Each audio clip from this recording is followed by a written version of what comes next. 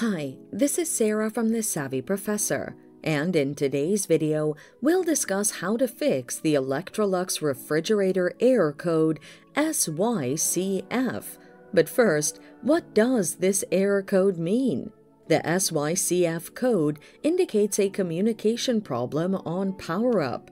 The following are some of the causes of this error: faulty connectors, a power supply issue, or software issues.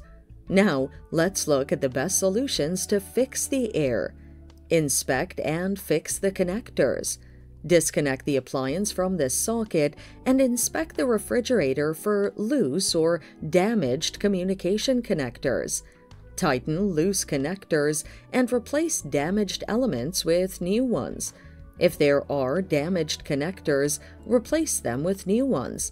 Reassemble the appliance and power it back up. Fix the power supply issue. Make sure the appliance is properly plugged into a power outlet. Test the power outlet for continuity and voltage supply.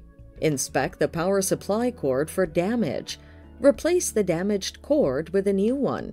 Locate the fuse on the refrigerator and inspect it for damage.